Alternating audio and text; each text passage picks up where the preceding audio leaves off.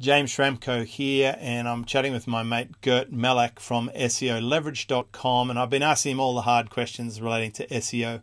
And one of the ones that I really wanted to ask on behalf of my audience, Gert, what makes a good SEO audit? And I'll give you some context.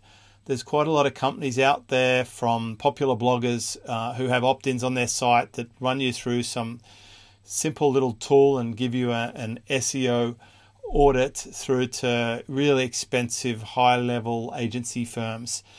But I've heard mixed reviews from people in terms of the result they got back. I know this is of particular interest to my audience because when I used to run an SEO business, we used to do an audit, and the audit would actually take us quite a few hours, and we had to use a lot of different tools, and we put a lot of personal attention into it.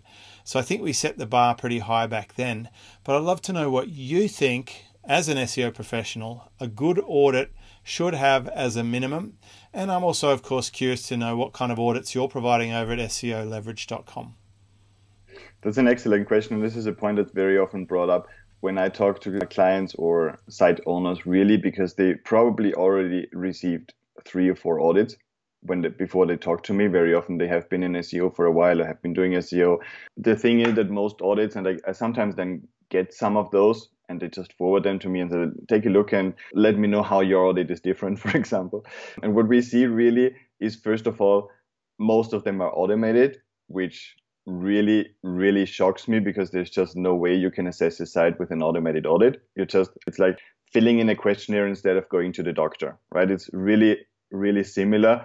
There's just no way everything can be assessed without someone with enough experience assessing your site in your industry in a certain moment in time. 5 years ago, 2 years ago, half a year ago is not the same thing as now. We want to have someone who can assess this, and the tools probably have been created 5 years ago and they're still doing the same thing. Okay, just as an example here. Then an e-commerce site needs to be assessed completely differently than a blog or than a coaching site, or then across different industries. They have different goals. If your goal is leads or your goal is sales, it's a completely different thing. Some sites have the goal of affiliate clicks. So we want to check out what are the calls to action really to send people to the affiliate. So definitely it needs to be a manual audit, and it needs to be depending on your industry and on your situation and a certain moment in time we are in. Just had an audit on a site that lost 80% of traffic with a ranking Google update. The assessment is very different from a site that's doing pretty well and just wants to grow. So it's completely different. The action list that should come out, by the way, a good audit should have a prioritized list of action steps. It should not be only a list of do this, do this, do this. There are priorities based on impact. And this is where we essentially designed our audit, and we're still tweaking it after years of using it. We're still tweaking the template and adding new things. I just discovered a new way of analyzing the Google Knowledge Graph, and we're going to put this in as well because it's really interesting.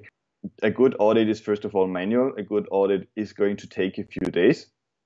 It's not something you can get immediately. And in our case, for example, it takes 4 people a week in order to do an audit. So 4 people are going to deal with this website, and we add a lot of things that are not only assessing the current site, but are only going to set the groundstone for future work. So this would be, for example, a complete content audit where you say, okay, how is the content performing? If there's no content audit in your site audit, you're missing out on a very actionable step of pruning existing content, repurposing old content, recycling old content, bringing it back. This is a very quick win people completely underestimate. And no single audit I've seen so far does have a content audit included. You can purchase it as an extra, but it's not included. We always do this.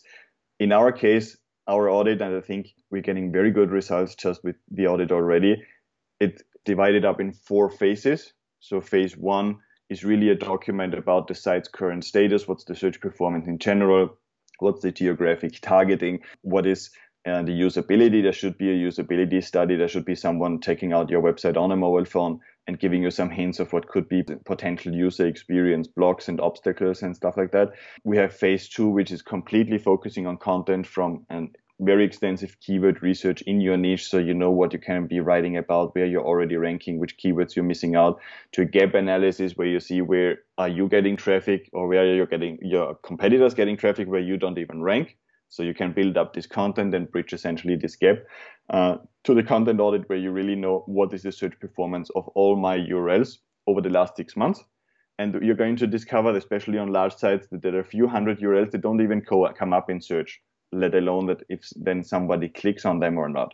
But search results not coming up, SEO, is really a good sign that you need to revise if you can get rid of those and stop wasting some crawl budget or processing time from Google, really, and have Google focus on the articles you really want and can rank and people are really interested in. Or sometimes this is also a sign where we need to freshen up the content we had a few years back and just make sure that it is based on today's standards when it comes to the level of engagement, to the level of structure and interlinking and surrounding content as well. Then we have phase 3 is really technical. So this is we analyzing tools, reports and say, okay, what is missing just to get the technical basics right. This is probably the only thing where an automated audit can probably get it 50% right at least. Checking the basics. Do you have a title tag? Do you have any duplications on your websites? The really basic things. And then phase 4 is really a link audit where we audit the entire link profile with the best industry leading tool here and then give you an idea about what is the penalization risk. Negative SEO is a thing that exists, and this means that sometimes competitors send negative links to a site or people have engaged in like shady practices in the past that even maybe worked a few years back but don't work anymore, but they still have all those negative links pointing to the site. And there might be a necessity of disavowing those links, meaning telling Google to really ignore those links when it comes to determining your ranking so they don't harm you and you're not getting haunted from something from the past here. You want to have a very good assessment. So the audit really comprises a status report, an idea of content, outlining what should be written in what structure on your website. We check usability, we check the technical basis, and we also shed a light on the backlinks here. And I think this is really what it takes, and it takes multiple people. It's not something an individual person should be doing, in my opinion, because everybody with SEO experience is going to have a slightly different approach and coming up with additional ideas. And we hand those audits really, first of all, we create them across the team with multiple people in the first place, but then we hand them over to additional steps for review, for additional ideas, for maybe different points of view, etc., until we come out with an audit we're really happy with, where we say, okay, this is an actionable audit, and then we create an action items list. So our clients get a list with priorities where it says urgent. Sometimes we discover things that should really be fixed as soon as possible, which we even point out before we hand out the audit if it's really urgent. And then we have high, medium, low priority. And this is how people then should focus on working on those things, because not everything has the same impact on SEO, on your site, on your performance. But we also have seen that if people focus on the right things and implement quickly afterwards, they can get 30, 50% or more performance boost, depending on what state the site was afterwards, just by fixing things that come out of the audit. And then they already have a roadmap to follow after fixing this and creating this base foundation to build up upon. Yeah, that's a massive gain. This sounds like a paid audit. It is definitely a paid audit. Yeah, it'd want to be. It's definitely like the audit. manpower alone, 4 people for a week. How much does an audit like this cost? You can probably expect to pay anywhere between $1,500 to $2,000 for an audit like this.